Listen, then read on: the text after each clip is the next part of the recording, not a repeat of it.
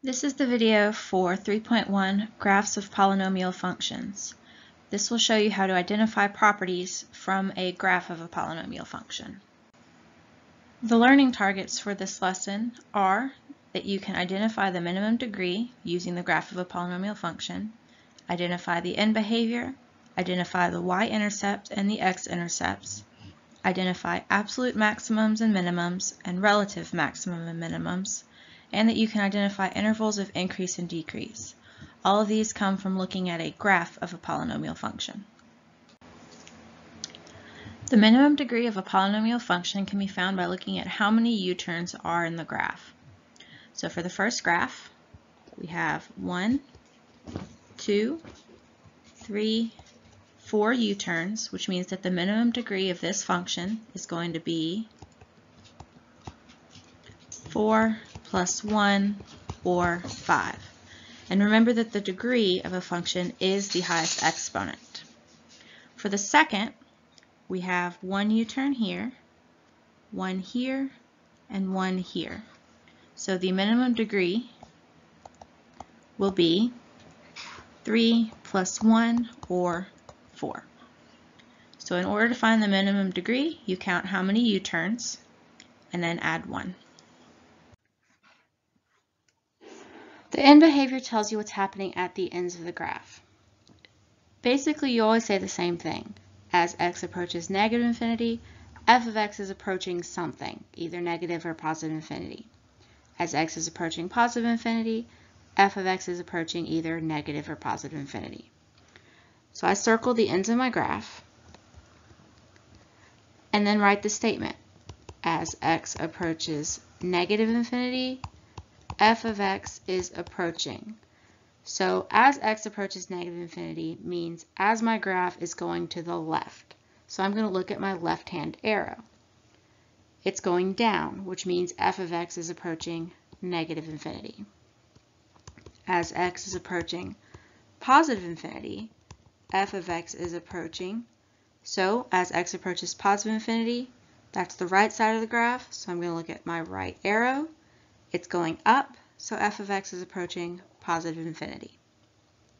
For graph number 2, both of them are going up. It doesn't matter if it's negative or positive. So as x approaches negative infinity, f of x is going up towards positive infinity. And as x approaches positive infinity, f of x is going up towards positive infinity. Y-intercepts and x-intercepts have not changed. The y-intercept is where the graph crosses the y-axis, and the x-intercept or intercepts is where the graph crosses the x-axis. For the y-intercept, there should only be one. There may be more than one x-intercept. So for this first graph, the first thing we're going to identify is the y-intercept. So remember, the y-intercept is always a point where the x part of the point is 0, and then the y part is wherever it crosses the graph. For this example, it crosses the y-axis at 0, so the y-intercept is 0, 0. Then we identify the x-intercepts. So if you look, there are more than one. We have one here. This point 0, 0 is still an x-intercept because it's crossing the x-axis as well. We have one here and one here. Now remember, x-intercepts, the x part of the point is the one that you put the number in. So the first one crosses at -1, so this x-intercept is -1, 0. Then we have 0, 0 again. Then we have +1, 0, and +2, 0. And that is it.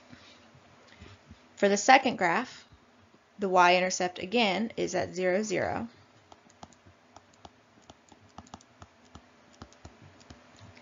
And then the x-intercepts are at -3, 0, 0, and +1.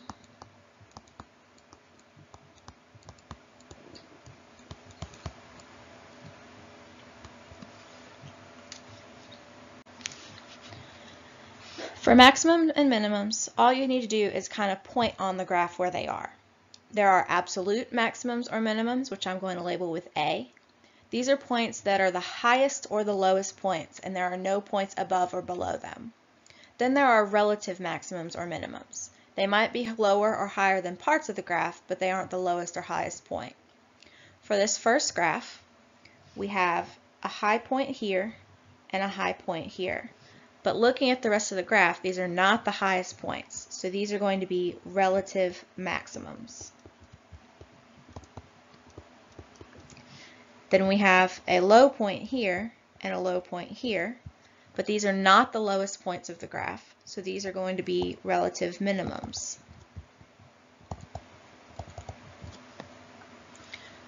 For the second graph, we have a high point here. However, it is not the highest point, so it's just a relative max. And then we have two low points, this one and this one. The higher one right here is not the lowest point of the graph, so this one's a relative min. But if we look at this one down here, there are no points of this graph that are below it, so this is actually an absolute minimum.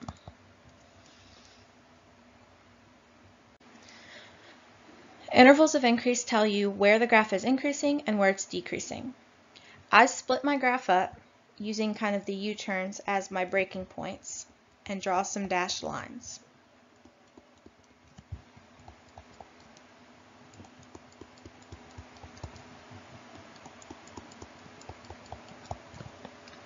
If you look at these dashed lines, the very first interval is increasing because my graph is going up. Then it's going to switch from decreasing, then increasing, decreasing, and then increasing. So we have 3 intervals of increase and 2 intervals of decrease. Because these graphs are not going to give us nice perfect numbers, we're just going to get as close as we can. So for the first interval of increase, it starts at negative infinity and goes to approximately negative 1/2. Then if we look at the next one, it's going to start where that one ended. So from negative 1/2 to positive 1/2.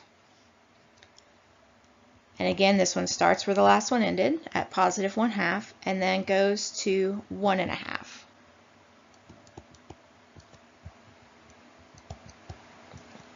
Then that one goes from 1.5 to 2.5. And then 2.5 to positive infinity. For the second graph, we have a point here where it switches, a point here, and a point here. It starts decreasing, then increasing, then decreasing, and then increasing. So we have 2 of each.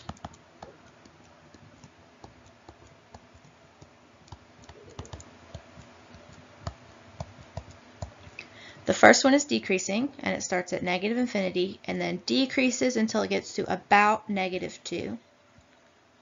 So then this one starts at negative 2 and it increases to 0. So this one starts at 0 and decreases to a little below 1, so we'll say 3/4. So that means the second increased interval starts at 3/4 and goes to positive infinity.